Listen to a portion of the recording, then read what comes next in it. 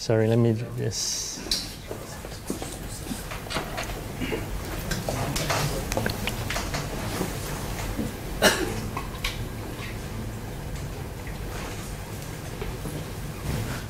Okay, hi. So today I'm presenting on reactive programming.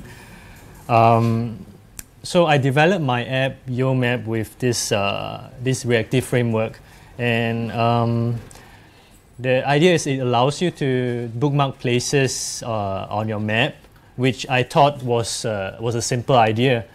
And how it works is you could have thousands of places in your app, but the map would filter and display the places in the current map region as you zoom and pan around the map. So this is a rough diagram of how it works behind the scene. The view model on the left, it manages the data, which in this case are the map places. And those places are initially sorted into a quad tree, so it's more optimal to do a lot of filtering in real time. And when you change the map region or the filters, the view model would send the updated place annotations to the view controller. And within the view controller itself, the map card and the map view would sync up so that they highlight the same selected place. So that is to say there's a lot of moving parts, and before I used reactive programming, it got a little too complex at one point. So that's when I thought I would try to pick up this framework that I read about. To use a simpler example, let's think about how to implement online search. So we have a search box, and we want the search results to update as the user types in the search query. First of all, we can observe the search box value with a delegate function, like user did update search query. And with each value that comes in, if the user types very fast, you want to control the number of the rate of requests that you send to the network, right? So you implement some form of throttling. I'm just going to go through quickly this part. So we want to implement throttling. We want to check if the search query has changed from the previous query. And we want to create a new network request every time the query changes. So so we have a delegate function to did complete request, so that when the search request is completed and you receive the search response, this function would check that the current request, check that the data is from the current request, so we can ignore the previous searches, and then we can update the search results. But to implement this all this functionality, we need to create at least three variables. So we have a last request time to keep track of the time window between each request, so we can implement throttling. We have a previous query to check if the previous query is different from the current one. We have current requests to check if the data coming in is from the current search request. So we have to keep track of all this. But if we were to implement this the reactive way, let's see how we would do it. So if you use ReactiveCocoa, the text field would have a property called continuous text values. We can use this signal, and we apply a number of operators to it. So the first one is ignore repeats, so that we don't use this. If the value that comes in is a duplicate of the previous one, we don't use that. We just skip it. And we can apply a throttle with a window of 0.3 seconds, and then we apply flat map. This is a bit complicated, but you'll see later how it works. Basically, it will only use the latest search request. And finally, you attach an observer to the end of the chain to observe the latest value and update the search results. So when I was starting on ReactiveCocoa, it was difficult to wrap my head around these concepts. And I find the best way to learn is with code examples, and that's what we're going to do. So if we have time at the end, we can create a simple app which would show you how the different parts of ReactiveCocoa come together. What is ReactiveCocoa? All right. ReactiveCocoa started out as an Objective-C framework, and it has since migrated to Swift. And if you looked at the GitHub repo, there's two repositories. So one is Reactive Swift. That's the core functionality. You don't need to create an iOS app with. I mean, you can create all sorts of apps with Swift nowadays. So that's what Reactive Swift is for. But if you were to create an iOS app, you want the ReactiveCocoa library because it provides extensions to the different iOS and Mac classes. Let's look at the definition provided by the GitHub repo. The important words here are declarative and the concept of streams. So we have already seen in the example just now, the first example for implementing online search. That's a very imperative way of programming, meaning you have to keep track of all the state changes. You have to declare variables to keep track of this. You need to tell the program, you need to describe the program how things work. But Reactive Swift is declarative. So instead of how things work, you describe what things are, what it is. We have another definition here from Wikipedia, what reactive programming is. So first of all, reactive programming is perfect for asynchronous operations and tasks. So anyway, we have the concept of data streams come up again. And as for inferred dependency, we'll see this in the demo later. Like when you chain operators together, you can see the flow of the cause and effect, and it's a very it makes it very easy to read the code and understand what it does. And finally, we have the reactive aspect of this programming. We also see how it is in the code later. Okay, so but before we go into how it works, let's think about how we pass data within an iOS app. So there's key value observing, which we can use to observe changes in a variable. There's delegation, which we can use to pass data between view controllers, and we can subscribe to notifications to be notified when an event occurs. Okay, I didn't add this in, but we also have closures for callback functions when we want to implement asynchronous tasks. And I also want to talk a bit about promises, because ReactiveCocoa is like an advanced version of it.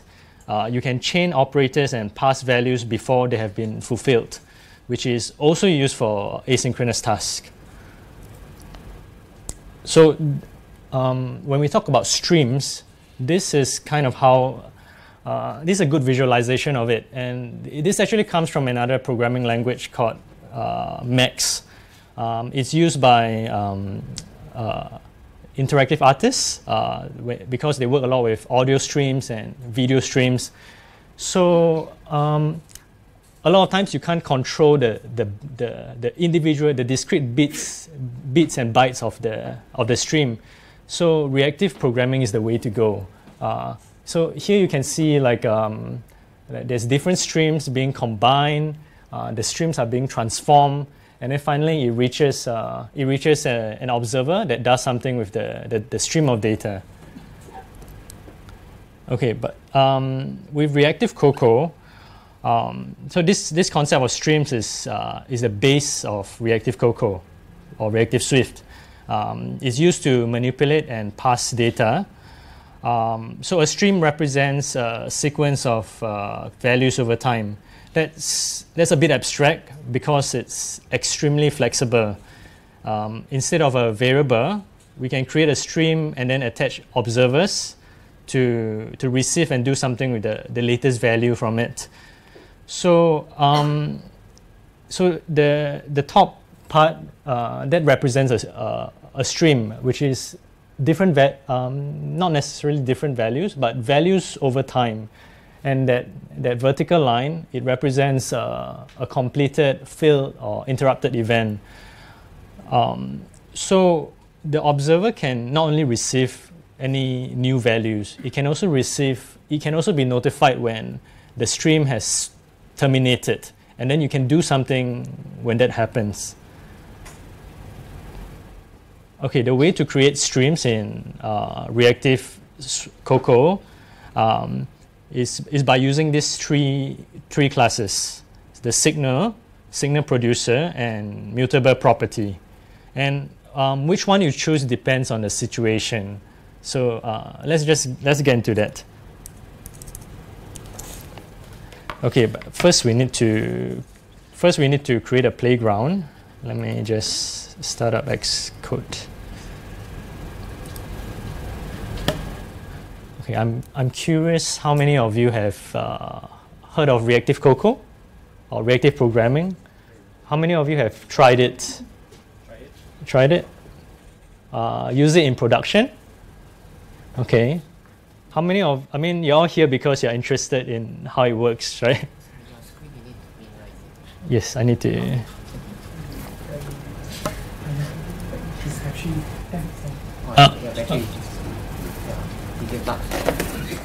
Sorry.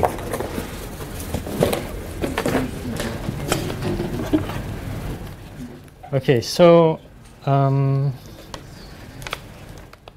the best way to learn ReactiveCocoa is actually through a playground where you can experiment with the different classes. Is it connected?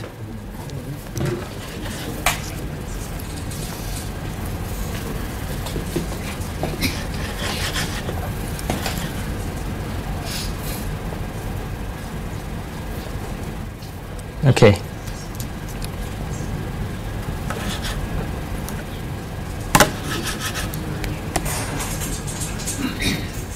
Okay, something's wrong.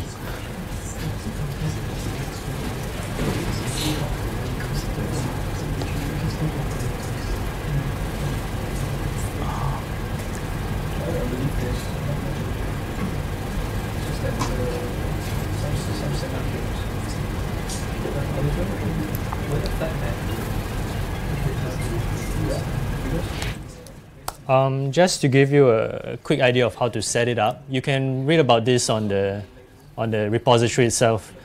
You need to put the playground in a workspace, and in the workspace you need to add the ReactiveCocoa, Reactive Swift, and the result libraries, the project files. So, and before you run your playground, you need to build this one by one. So you could select like result, and then you build it, Command B, and then you build Reactive Swift followed by ReactiveCocoa. Once you've done that, your playground should be able to read the syntax. So like you get this, you get the autocomplete, and if you run it, it should work.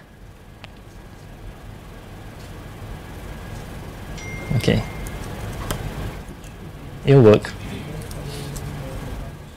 All right, so let's begin with the signal class. The signal class, it allows you to, most of the time,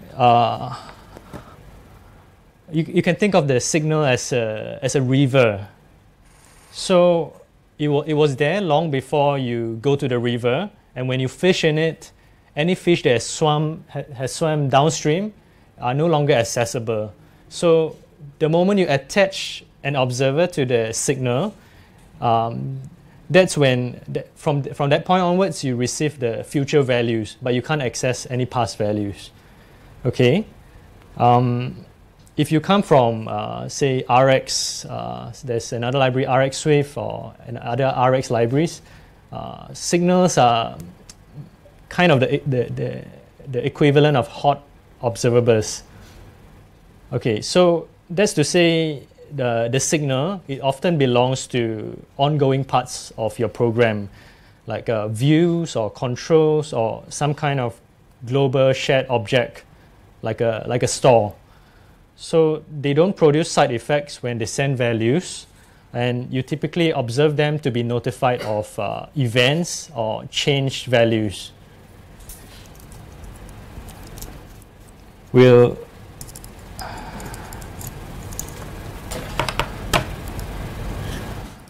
So I have a number of examples here to demonstrate what I just talked about.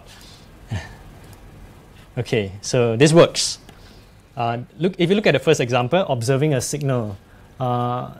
So this is the basic of how. Okay, I'm using you have to attach an observer, and in this case, I'm using a closure. So I'm using a mutable property to manipulate the values of the signal. So here I changed the value to 1, followed by 2, and then 3. And the observer would zoom in. Yes, I forgot about this. How's this? Okay, so once the observer would get the value from the signal, as you can see. So it prints out 1, 2, 3. And in the next example, we're using map, which is an operator to manipulate the signal. So this map function, which is just multiplying the value by 100, it is applied to every value that's sent by the stream. So here again, I'm sending the same values, 1, 2, 3, but the values received by the observer is 100, 200, and 300. Okay, you can also use another operator called filter, and so you should be familiar with the filter function for sequences, right? So it's doing the same thing here, but with the stream. So here I'm sending the numbers 1 to 6, but when it passes through the filter, it will only accept those that are divisible by 2. So what I get what the observer receives from the stream is actually only 2 and 4 and 6. You can also combine signals with the operator combine latest. So I have two different signals here, the left one and the right one. And this is what I set for the values. And in the observer, I've access to the left value and the right value. So I can do whatever I want with it. So here I'm just printing them out, left and right. I know this is a bit complicated, but I'll upload the playground and you can experiment with it. It'll make more sense. But so like what I said just now about signals, like how do you use signals? When you import ReactiveCocoa, you'll notice that text fields, a lot of controls, they have a reactive property now, and for the text field you have continuous text values. So this is providing any updated value as in the form of a signal. I can't run this because this is all iOS code, but you can look at it. But it should be. You can look at the code here and try to understand. So it's similar to using the delegate function of text field. Basically, whenever the text field changes, you have access to the new value. But as opposed to say the delegate function, you can do a lot more using operators. So I can actually do something like combine previous. And then now I have access to the previous value as well as the current. So I can compare them and do something when they're similar or when they're the same or when they're not. Okay, and then here's another scenario, which is notifications. You can, the notification center has a notification signal. All you need to do is specify the notification name, and then you'll receive the notification object in the observer. So again, you can do something really cool with this. What I'm doing here is I'm using the take operator. So it will take the first value, meaning when the app enters the background, it will just execute the code within this closure once, and then the stream will end. The next example, we have user defaults, and we're using the KVO aspect of user defaults to turn it into a stream and do something with it. So if you have a settings screen in your app and it when a user changes something, it changes the user defaults, you can immediately get the changes in this observer, and you can do something with it. And it's a lot less code to write. You also, okay, the last one is a replacement of delegate functions. So for the delegation pattern, usually you need to declare a protocol, and the child controller would use the delegate function, right? So, but in this case, we are just we're creating a signal manually using something called using the pipe method of the signal class.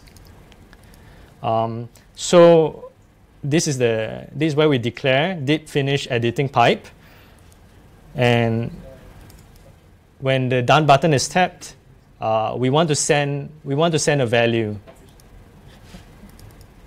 And then in your root view controller, you can simply just use the edit view controller's did finish editing signal to be notified whenever it sends a value.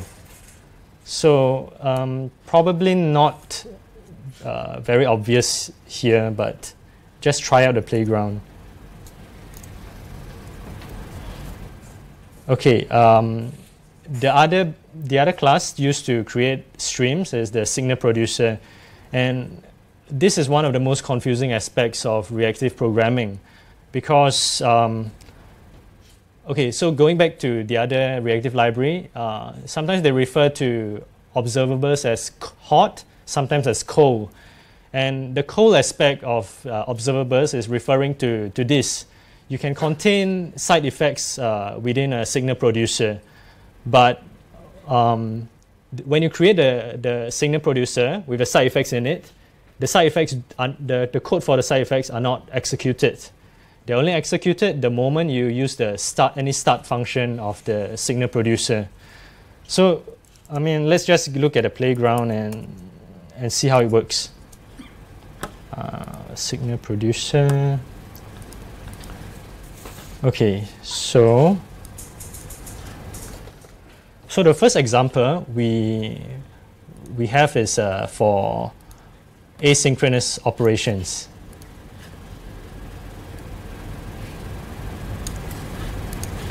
Just want to tell you, we have 5 minutes left. Okay, so I'll try to wrap this up.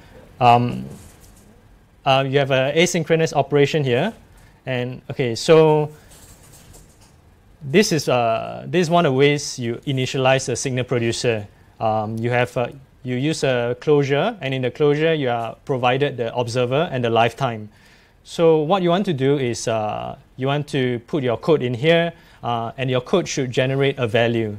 And when it does, you use the observer to send this value from the asynchronous task. So what I'm doing here is I'm just using a timer so that I get a value 2 seconds later, and then I'll send it.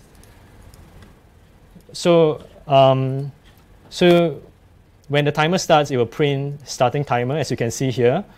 But then it runs the other examples first, and 2 seconds later you get timer ended, which is what we put in our observer. So again, like what I said just now, signal producers are cold because they don't execute the side effects. These are the side effects. They don't execute the side effects in the initializer until they are started. So if I run this again, you're not going to even see starting timer. And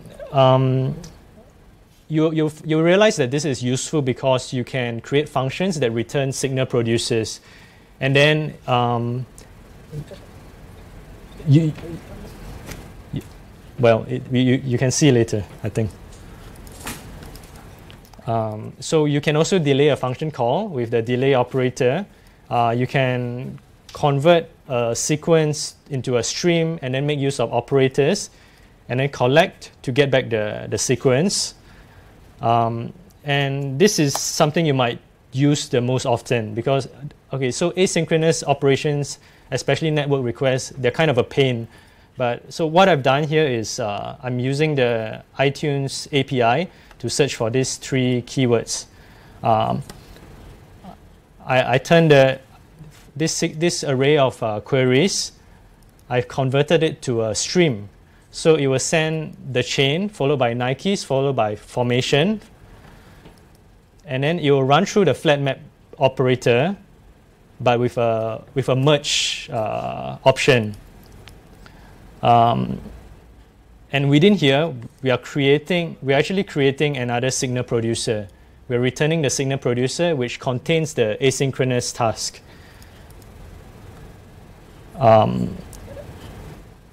So basically what this will do is it will run these 3 queries all at once, generate the 3 search queries, and when the response is completed, it will do something with it, it will print out the results.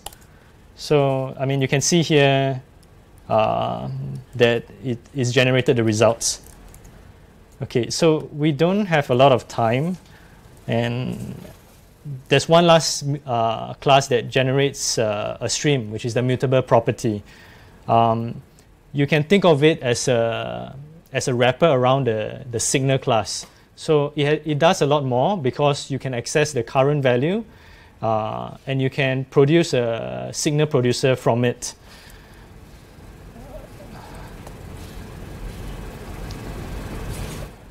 So these are the different operators you use. The first line, it basically transforms the values in the stream, but the interesting parts are actually the operators that the second line and the third one, they can actually manipulate the stream. You can combine 2 different streams together. You can take, if an error has occurred, you can retry very easily. Okay, since we don't have a lot of time, I'm just going to show you the demo. So let's see.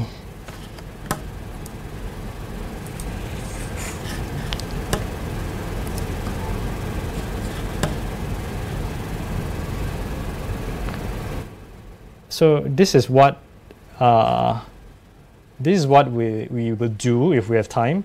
But, let's see. Learning. What it does is basically it's using the MapKit API to search for places, and every time you type something, it will generate the search. So if I search for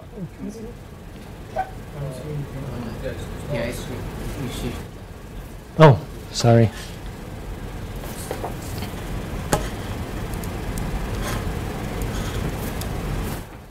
So you can see the search request actually happens with each keyword we typed. And there's some form of throttling happens so we don't exceed the API rate limit.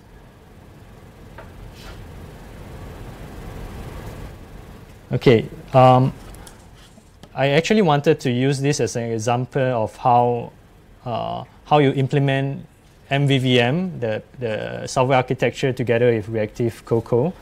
But let's just look at it quickly. Reactive.